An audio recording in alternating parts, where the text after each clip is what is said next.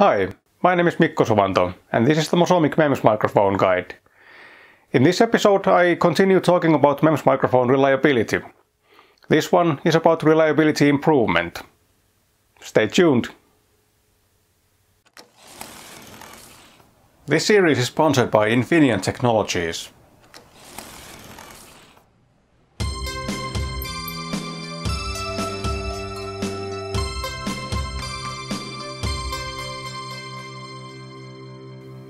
In the previous episode I went through many of the hazards that microphones face in production and in devices.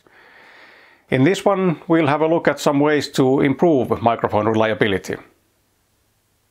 First of all, the reliability of a microphone or a microphone system in a device can be improved with proper implementation of the microphone into the device it's used in. This means designing the device so that the protection it offers to the microphone is maximized. Protection from impacts and other mechanical hazards can be achieved by designing the device mechanics around the microphone so that impacts or forces applied to the outside of the device aren't conveyed by the device mechanics to the microphone.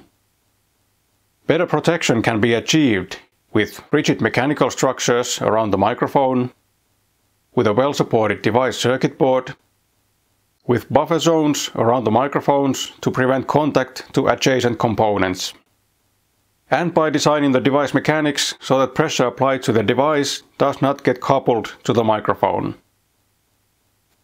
Contamination immunity can be improved with dust meshes or waterproof membranes that protect the microphone either from solid contamination or from both solid contamination and liquids.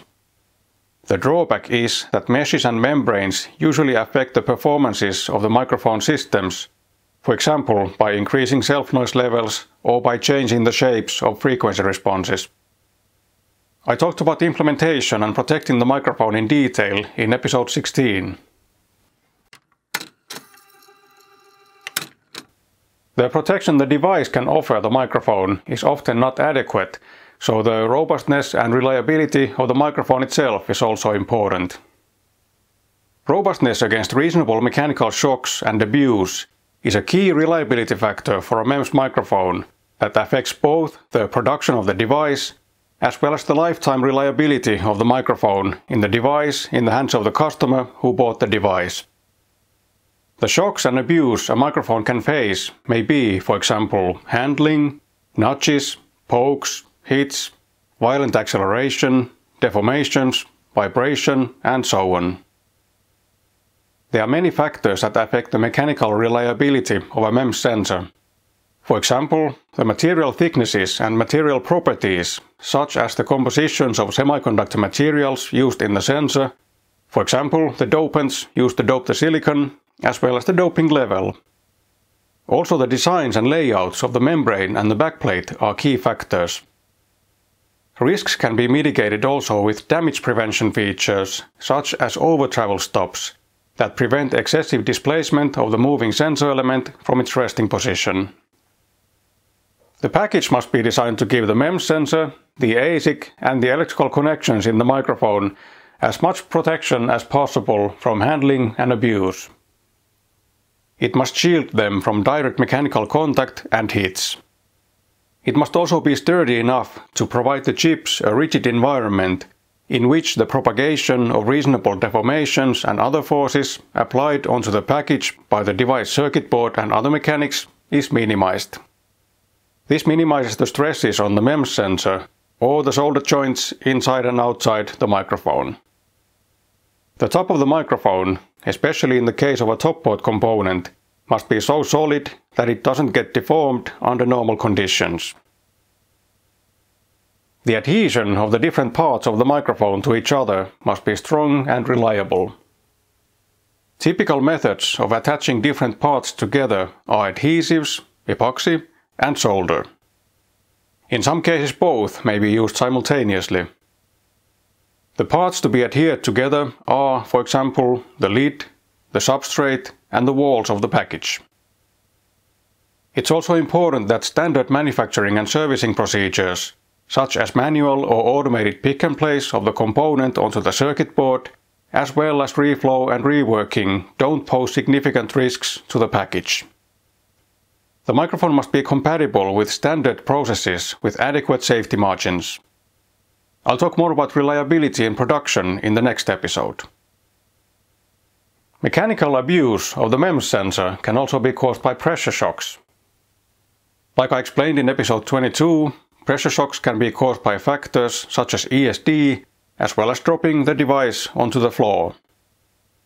There are ways to improve the microphone's chances of surviving pressure shocks without short or long-term damage. Naturally, the MEMS sensor structure must be inherently robust. The same rules apply as for mechanical shocks I talked about a minute ago. The right materials and material thicknesses, proper designs and layouts of the sensor structures, and so on. Also in this case, overtravel stops can be added to the sensor design to prevent excessive displacement. Good grounding and protection built into the ASIC, for example ESD diodes, help in the case of an ESD shock.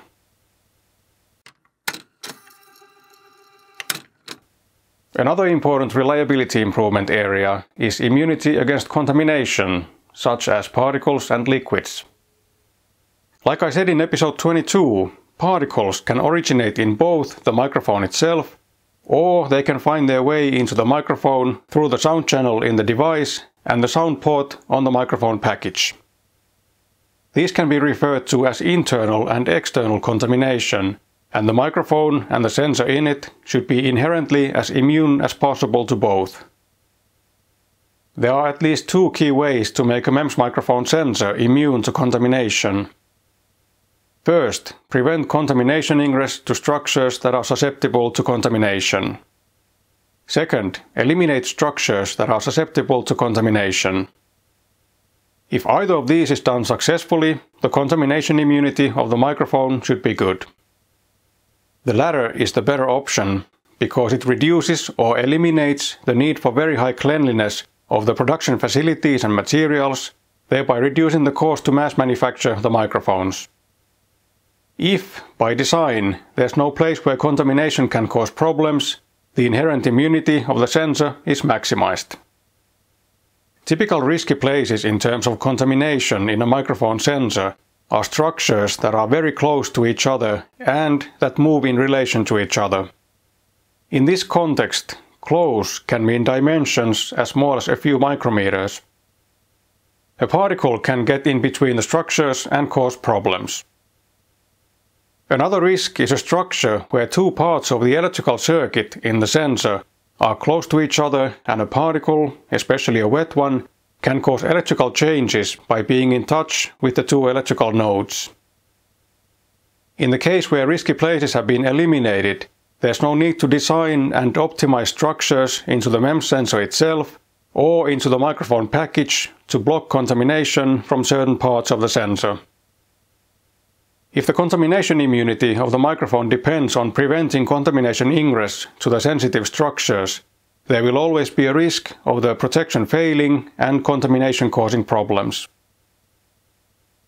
If there are contamination susceptible structures in the MEMS sensor, the key contamination mitigation method is to prevent the propagation of the contamination to those sensitive structures. To prevent problems caused by internal particles, the microphone manufacturer must avoid built-in contamination. This refers to contamination that's inside the microphone already when it leaves the microphone manufacturing line. In practice, this means having a clean microphone production flow from the manufacturing of the semiconductor chips, to the transportation of the bare chips, to the assembly line of the microphone package, and to the testing of the finished microphones. Semiconductor manufacturing processes are executed in clean rooms with very high cleanliness requirements. This means that the amount and size of particles hovering in the air in the production facilities is strictly controlled with the help of, for example, air filtration systems and controlled personnel entry and exit procedures. Also, the microphone package assemblies are typically done in clean rooms, but the cleanliness requirements in those rooms are typically not quite as stringent as for the facilities used for semiconductor manufacturing. Another important thing in preventing internal particles is to choose the materials and material processing methods so that the particles don't get released to the insides of the microphone. The risk is that particles could come loose from the materials after the microphone leaves the microphone manufacturing line. It can happen that particles come loose from a material that is brittle or crumbly or granular and possibly finished in a way that makes it more likely to crumble. The coming loose of particles can be induced by, for example, mechanical impacts or vibrations, as well as aging. To prevent external contamination from reaching the sensitive structures of the MEMS sensor, the whole sensor structure must be designed so that the propagation of contamination is minimized. In capacitive microphones, the membrane backplate gap can be vulnerable to contamination. A particle in the gap can affect the movement of the membrane and thereby affect the sensitivity, frequency response, and noise level of the microphone. A particle in the gap can also cause electrical problems or reduce the reliability of the sensor, for example, during mechanical impacts to the device and the microphone. Any perforations and other passages through which contamination could pass to the gap should be eliminated or designed so that the probability of particle ingress is minimized. In capacitive microphones, these passages are, for example, the perforations in the backplate, as well as the vent hole through the membrane designed to allow pressure to equalize between the two sides of the membrane. The perforations in the backplate may be relatively big. This may enable particles to pass through and end up between the backplate and the membrane. The membrane, on the other hand, is not perforated, except for the small pressure vent opening, and it's thereby much less likely to let particles pass through. That's why the membrane, rather than the backplate, should face the sound port on the microphone package, through which contamination can find its way into the microphone. The springs can be the weak points in the system, in sensors where the moving parts are spring-mounted. For example, in some capacitive microphones the membrane is spring-mounted. Particles may pass through the springs and get between the membrane and the backplate, or the particles can get stuck in the springs, preventing their normal movement as the membrane vibrates back and forth, thereby changing the characteristics of the sensor. In some cases, capacitive sound sensors can be sandwich structures, meaning that there are two backplates on both sides of the membrane, or two membranes on both sides of a so-called backplate. These kinds of structures can have their own pros and cons what comes to contamination immunity. There are other acoustic sensor types, for example piezoelectric sensors, the structures of which may be less susceptible to contamination. A key factor may be, for example, the lack of a membrane backplate pair, meaning that one of the main potential contamination traps has been eliminated. However, because of the need to acoustically isolate the front and back sides of the sensor, it may be difficult to avoid having some sorts of moving structures close to each other in most acoustic MEMS sensor designs. It must be analyzed case by case whether the structures cause a risk or not. The moving structures in a MEMS microphone should be designed so that the probability of a particle that finds its way into the structures getting trapped there is minimized. The exact details of how this can be accomplished naturally depend on the structures of the moving parts in relation to each other. If possible, places where particles can get trapped into should be eliminated completely. The robustness of the microphone sensor should be optimized also against liquid contamination. Places such as gaps or slits between moving structures in which liquid contamination could cause problems should be eliminated if possible. Possible problems are stiction, changes in structure movement, or other such problems.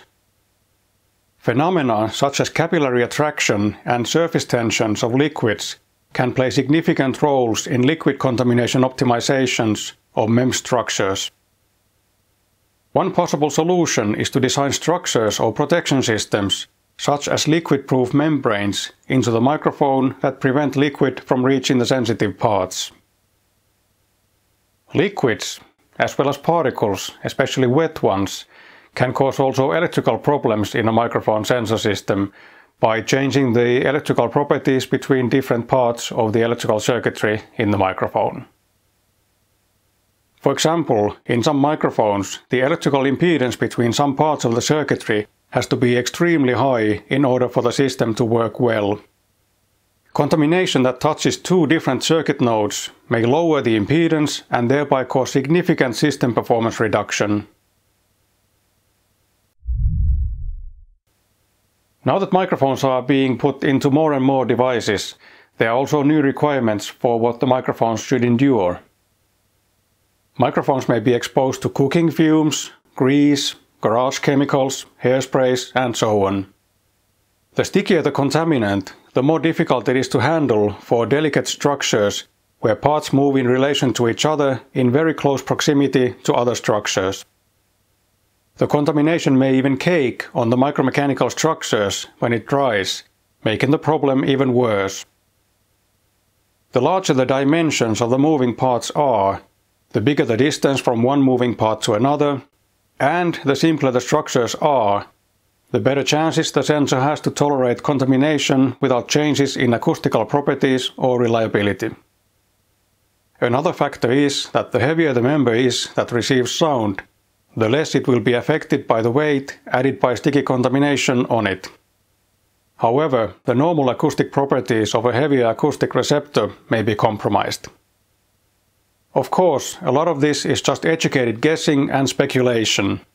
The real-life contamination immunity of a MEMS microphone can only be verified by testing.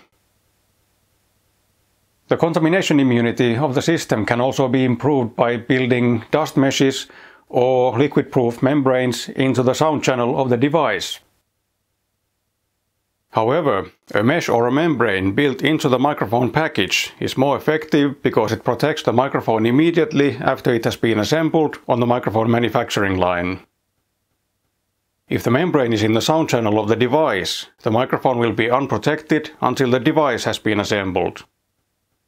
A challenge is that including a protective mesh or membrane into the microphone package may be difficult to accomplish in a small and cost-effective manner.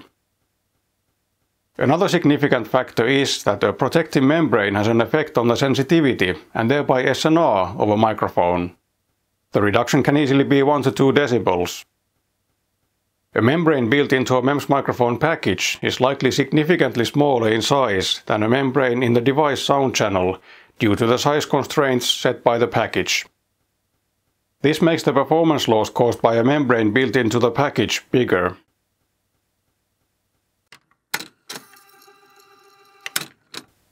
Immunity to environmental factors such as heat, moisture and humidity is another key MEMS microphone reliability factor. The immunity of a MEMS microphone to variations in temperature, humidity and moisture, both instantaneously and in the long term, depends on many factors. The structures of the micromechanical system may change their electrical or mechanical properties in ways that affect the performance and/or reliability of the microphone. Typically, semiconductor materials are stable, but it's possible that their properties, especially in the MEMS chip, can drift either temporarily or permanently due to changing temperature and humidity levels. The dopants used to dope the silicon, as well as the doping level, can affect the properties of semiconductor structures. Also, the electrical connections in the microphone, especially within the MEMS chip, as well as between the MEMS and the ASIC, and from the ASIC to the outside world, can be affected by humidity and moisture. The overall electrical design of the electroacoustic system inside the microphone is a key factor in how moisture affects both the reliability of the system and the amount of electroacoustic disturbances that the environmental conditions may cause. The more stringent the requirements for the electrical properties of the different parts of the MEMS ASIC system in the microphone are, the more susceptible the system is likely to be to changes caused by factors such as humidity. A common requirement in MEMS sensor systems is a need to have a very high impedance between some of the nodes in the electrical circuitry. Not meeting those requirements may compromise proper operation of the system. Changing environmental conditions can also affect the long-term reliability of a MEMS microphone. For example, the structural integrity of materials may be compromised. Sometimes designing a microphone to be inherently reliable and robust is not successful, and the result may be that the microphone system in a device has compromised reliability and performance.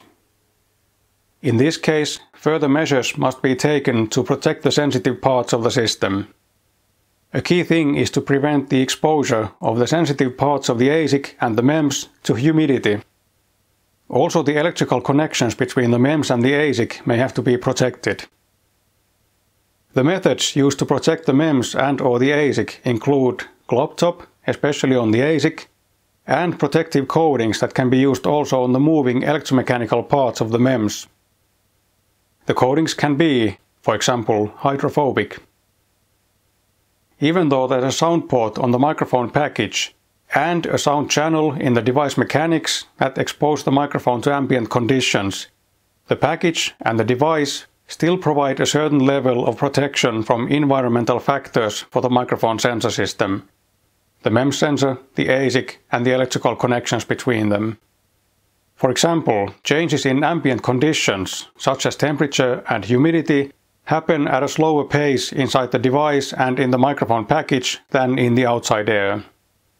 This can, for example, reduce the amount of condensation on the sensitive parts of the microphone. Condensation can occur when the ambient temperature rises quickly. This can happen, for example, if a device is taken from a cold environment, where it's had time to cool down to the cold temperature, to a warmer environment. One scenario in which this can occur is when a device is taken in a tropical location from an air-conditioned building out to the warm and humid outside air. The device body and the microphone package also reduce the amount of contamination that can find its way onto the MEMS sensor, as compared to the case in which the MEMS sensor would be directly exposed to ambient factors. Maximizing the inherent immunities of the micromechanical system and the electrical system in the microphone to changes caused by environmental factors helps the whole system achieve the best possible performance and reliability. An inherently immune system is always safer than a system that relies on coatings or other protection methods to function as planned. With external protection, there's always a risk of failure, either due to manufacturing inaccuracies or environmental factors during the use of the device.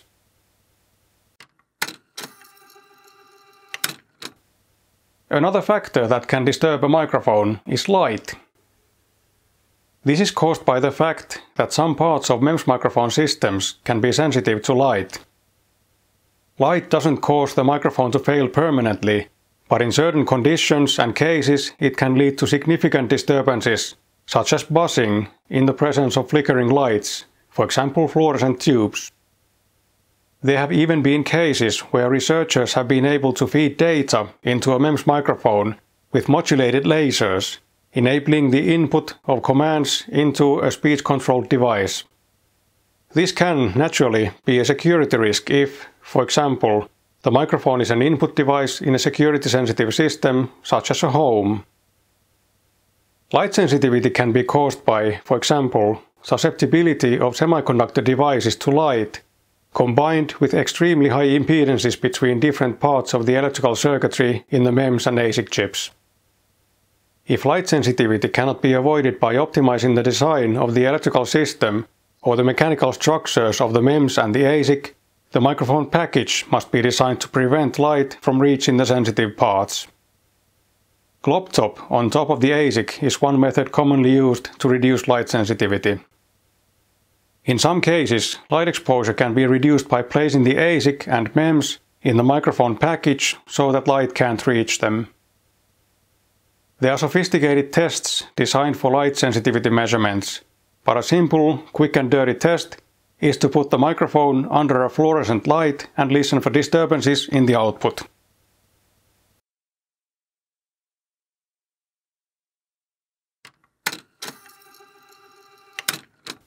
Okay, that's it for this episode. In episode 24, I'll talk about MEMS microphone reliability in device production. Thanks for watching. I hope I'll see you around. Cheers!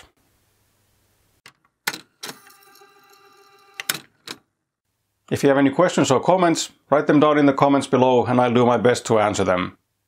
You can also contact me online or on social media. If you liked what you saw here, give a like for the video and subscribe to the MOSOMIC channel. That way you help me reach more people and thereby create more content. If you need more in-depth microphone training than what you saw here, contact me and we can arrange it. The training can be adapted to suit any interests and skill levels, and the customer can choose the location and duration of the course.